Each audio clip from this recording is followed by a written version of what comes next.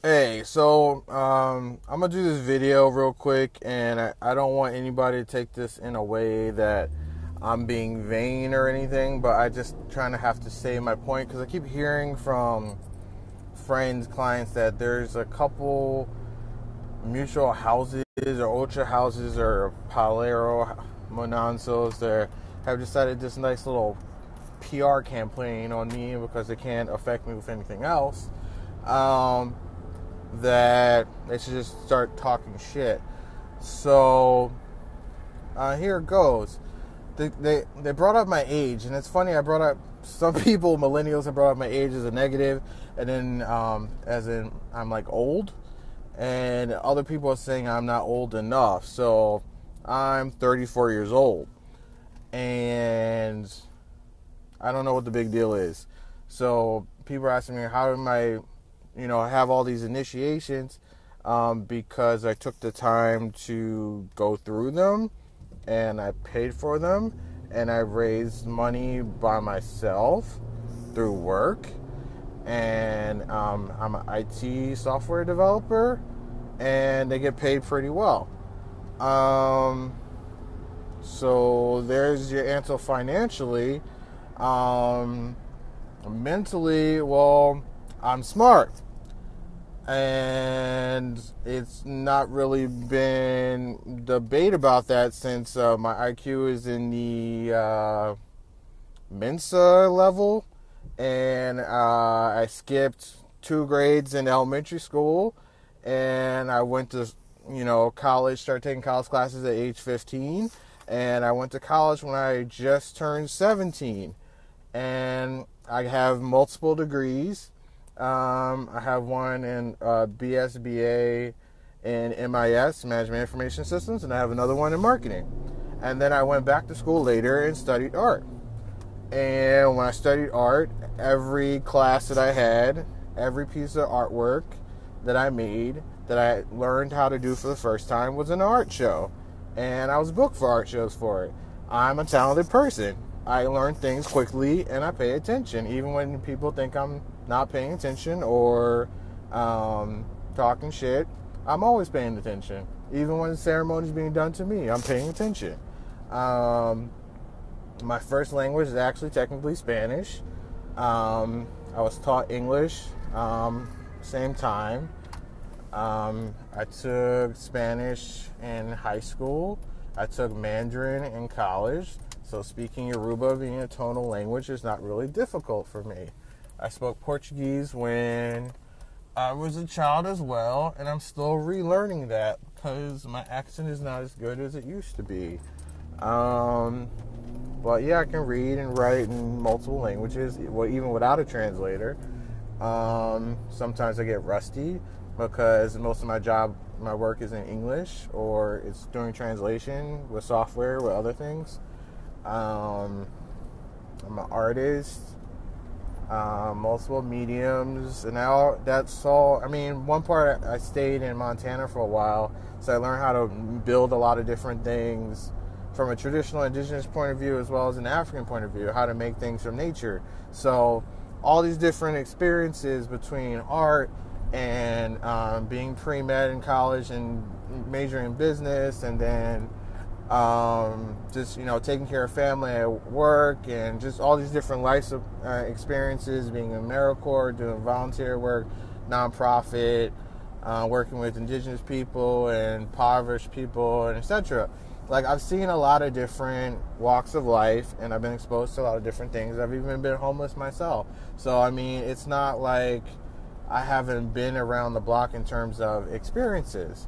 And that's where I kind of pull from whenever I do a reading, whenever I do anything, basically. It's every experience I've had, good and bad, I use to help other people. Because even my bad experiences, some of my horrible experiences, the kind of saving grace is that I'm able to talk about it with people who probably wouldn't think I would. And hola. And so, spiritually, I had problems with possession randomly when I was younger. My parents used to say I sleepwalked, but I wasn't sleepwalking because my eyes were always open and I was having conversations, but I would not remember anything. I started having blackouts in college, even for no reason. I would wake up, and in my room and not know how I got there.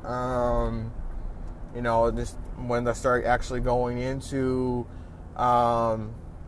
African traditions, I was in the psychic community first. I was in the New Age, the Wicca community. I never wanted to do anything African, and then European white psychics basically kept reading me and telling me I needed to go into the African stuff because they kept seeing African spirits around me, and they were talking and they're using words they didn't know. I didn't know what Orisha was, and basically that's why I don't ever sleep on white psychics, because some of them are really, really, really good, even if they don't know what they're talking about from an African ATR point of view. They can get the message through, and that's partly how I got on this path. So when I got into that stuff, voodoo first, I had problems with possession again. And when I went to New Orleans, I had a couple instances where I started to get possessed in a store, Voodoo Authentica, actually, twice, because they have paquettes there and they have actor shrines that they work there. So it's kind of normal. It's also happened when I went to other Ongans and other places, Mambos, etc. So, and then I was in Lukumi, and yeah, I jumped houses, but I was scratched in Palo, I was scratched in 2 different lineages. Every time I'm scratched, every time I do a ceremony, every time I receive something, I'm paying attention, I'm listening to the words, I'm looking what other people are doing. Even when I'm blindfolded, I can still hear what's going on. That is how I know what's being done. I pay attention. I get totally immersed in the experience, and I pay. And also, I have spirits to talk to me. I have spirits to tell me what's going on. I have spirits to tell me, things about people. It is what it is. I mean, that's hereditary. It runs in my family. So, I don't know why people are making these accusations that, I'm too young for certain things. It's like, I'm sorry, I'm smart. I'm sorry, I'm spiritual. There's your explanation. It's not vanity, it's just the fucking truth. It is what it is. I'm no longer going to apologize for being myself. I'm not going to apologize for being smart. I'm not going to apologize for being talented. I'm not going to apologize for being able to see through people. I'm just not going to do it anymore. It's not vanity. It's just sheer honesty. It's living my truth. And if people got a problem with it, they need to work on their own shit and stop worrying about me. That's basically what needs to happen. So, I mean, and it's funny, like, people are, like, of all the shit people have put me through and tried to do to me, now the only thing they're doing is, like, negative PR campaign. I've heard the same bullshit, and they use the same lines to everyone. I've heard multiple people, and it's mostly coming from a certain radio blog talk host, a couple of them, Camp, and they're telling everybody in New York and they're telling everybody in Florida the same bullshit lines. And the funny thing is, I've known these people. I've met these people. I've been in their house. I've met the first wife, the second wife, the kids. I've spent holidays with them. So it's hilarious that they're talking all this shit like as if they don't know me. And I'm like, I knew your first apartment in Hialeah. I know your second place in West Palm Beach. Like, I know who initiated you. I know who taught you. I know who made your prendas. Like, you guys act like you don't know me. When I've been talking to you since over 2012. I've been your client. So, it's just stupid. Here's the last thing. People say that, I'm going to save that to another video. It's shorter, because that's a bigger topic. So, yeah, I'm done. I'm done talking about me. And I hope people don't take this in a vain way, but, I have to say what I have to say in my story. And I don't think I'm the best person. I'm always learning. I have like a huge library of books. I'm always asking questions. I'm always talking to different people and elders in the various traditions. I'm always trying to learn new words. I'm horrible with Creole. It's like I'm still working on so many things. I'm working on my Portuguese. I'm working on learning more Yoruba.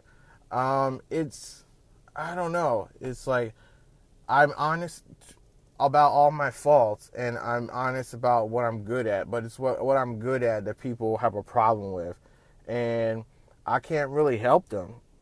I'm sorry. I can't explain. I had this problem with a godbrother. He was telling me, going over specific details of different things in the tradition, and it was very logical, and I don't think that way. I just do. Like, when I hold an impaka, I immediately start seeing things. I don't have to blow smoke on the mirror. I don't have to spit on it. I don't have to do all this crazy stuff just to get things to work. Like, literally, I hold it and I start seeing stuff.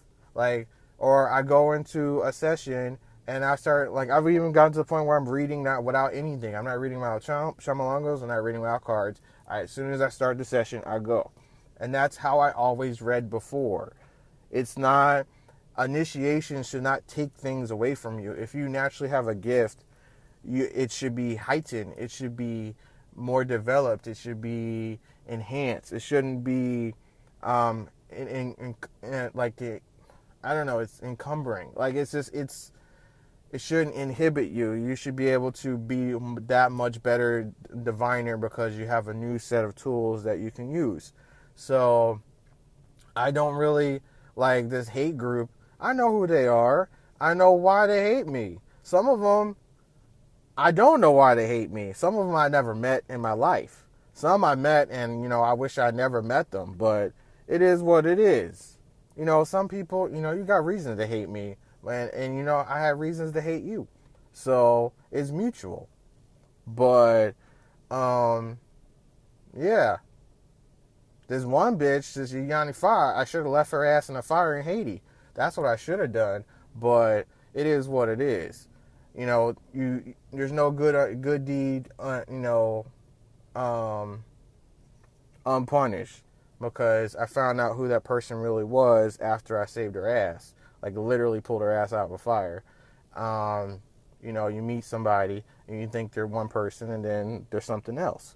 So it is what it is, and I do not apologize for anything I've ever done. I don't apologize for anything that I've ever said, because I always try to live my truth. I always try to say what I feel. Even when I'm heated in, passion, or I'm angry, those are my true feelings.